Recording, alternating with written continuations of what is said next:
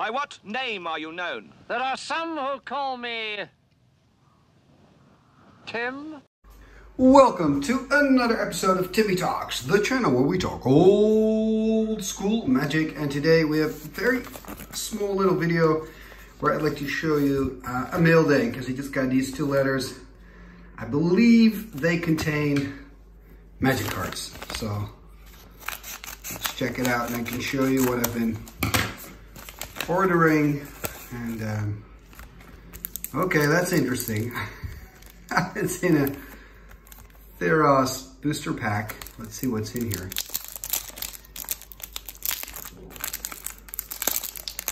We can open it up, and there we go.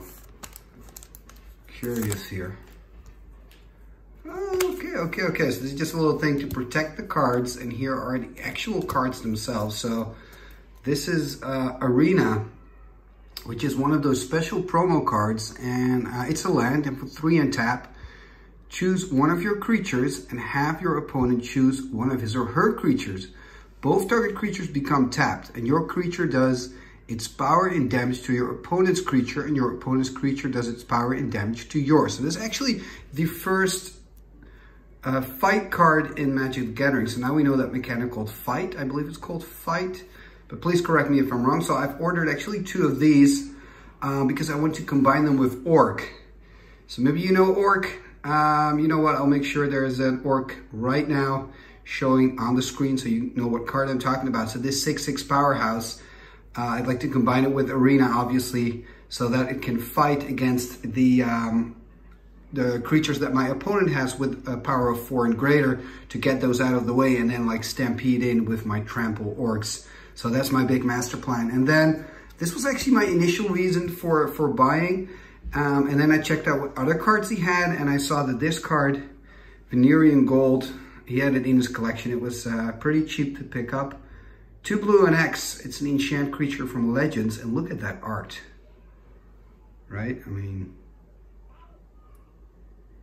just beautiful art. That sleeping bear. And you've got this, person, I guess magician, putting some gold dust there in the ear. And of course it's not dust, of course that's the Venerian Gold. Duh. Beautiful art. Let's see who the artist is, Daniel Gallen.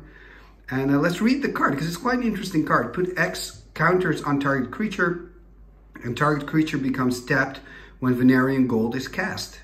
Creature does not untap as normal if it has any of these counters on it. Remove 1 counter during creature's controller's upkeep phase. So what I find really interesting about this card is not really the X and that it then stays tapped for multiple turns. That could be useful late game, but what I'm really interested in is the fact that it's an enchant creature and it taps the creature. Now obviously you also have Twiddle for 1 blue and it's an instant, but I just find that kind of interesting. It doesn't work, for example, like Mercy, where the creature already has to be tapped. So this taps the creature. That's quite interesting for an enchant creature to do that. Now, the other card that I have is exactly here. You see it already, Giant Slug. And this is for a black and a colorless Summon Slug. And like all these old cards, it's got a lot of text. So let's see what it does. We have to pay 5. It's a 1/1, by the way. We have to pay 5. And what's going to happen for 5 mana? You're pumping in 5 mana into this Giant Slug, this is one of those cards art-wise that you're so surprised. It looks huge. It's attacking this like small little tiny soldier, and soldiers are usually 1/1s. So you would figure out that this Giant Slug would be much, much bigger than just 1 power and 1 toughness. And then you're paying 5 for something to happen. So assuming when I'm looking at the art, I used to think, okay, I'm gonna pay 5 and my slug will become a Giant Slug. So maybe get, I don't know, +4/+4 or something. But what actually happens is during controller's next upkeep, Giant Slug gains a landwalk ability of controller's choice until end of turn. The type of landwalk chosen must be correspond with one of the 5 basic land types. So, I mean, it is a very interesting ability, and I actually think that's why I ordered the cards. It's only a few cents. I actually think this card could kind of work in some kind of strange brew, and I'm sure people have brewed with this card before. You know, 5 mana is steep and it's only a 1/1, so And again, that art, I mean, I think it's really cool art, but why is the slug so big if it's only a 1/1? It's very strange. Who is the artist anyway? Anson Maddox. Yeah. So that's it for this specific mail day. So we've got these 4 cards. Let's see what's in the other envelope. So here we go. Let's open it up. I just want to make sure that I don't cut through the cards. You know, that's always kind of a nightmare. Let me know if you've ever done that, by the way. Have you ever opened up a package and then just cut through the cards? Has that happened to you? I don't think it has happened to me. Gag, look, this is in a sleeve. And look at this. Let's get it out. Let's free it. This was one of the Dutch players that I played with. I'm just going to go off camera for a second. One of the Dutch players that I played with said was actually selling this and I couldn't pass it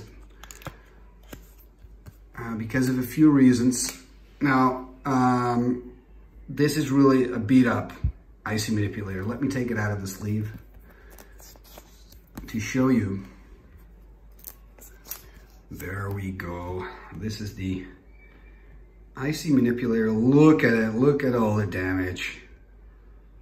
Look at it. And obviously it was priced accordingly.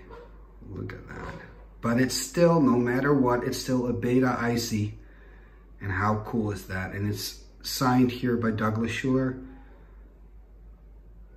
And let's look at the back. Here we see. Look at that. I mean, this is one of these cards where I can imagine they actually played it on the curb, on the street, just on tables, just without a sleeve. That's how people used to play. And that's, you know, in my early days when I just started Magic, I used to play sleeveless as well, simply because there weren't any sleeves yet. Look at that. Look at that. Maybe that's why the old card quality is simply better, because it was made as a game that you would play without sleeves. I mean, I'm not sure if that's true, but it does make sense. It's just beautiful. And this is, for me, this is Icy Manipulator number 4. I have 3 unlimited ones, and I usually just play with max of 3 of these in a deck. But it's always nice to complete a play set, and then I saw this opportunity to get this beta Icy Manipulator, and I've also been working on a singleton deck where I thought, you know, a one-off, one beta Icy Manipulator would really fit into that deck. And you probably recognize this, right? Where you always find an excuse to buy another card. I don't know. I think that's something a lot of old school Magic players have, or just Magic players in general. Yeah, I already have 3 of them. I never play more than 3, but still, I need to get this. But it's really nice, really cool. Okay, so this was it. This was my mail day, just a short video. Let me know if you like these videos, because I can share some of my mail days more often. And that's it for now. So thank you for watching Timmy Talks. If you'd like to support the channel, you can do so by liking this video, sharing this on your socials, leaving a comment, always appreciated. Subscribe if you're not a subscriber yet. And of course, you can support us on Patreon, because we do have, and I should say I'm not sure why I'm referring to myself in the we. Is that healthy to do that? I don't think so. So I have a Patreon page, and there you can support the show, Timmy Talks. If you want to do so, feel free to click on the info card that's appearing right now. Talking about patrons, let's go to the end scroll. Let's take a look at the patrons of Timmy Talks. What shall we do with the drunken sailor? What shall we do with the drunken sailor? What shall we do with the drunken sailor? Early in the morning, way hey, and up she rises. Way hey, and up she rises. Way hey, and up she rises. Early in the morning, put him in the longboat until he's sober. Put him in the longboat until he's sober. Put him in the longboat until he's sober. Early in the morning, way hey, and up she rises. Way hey, and up she rises. Way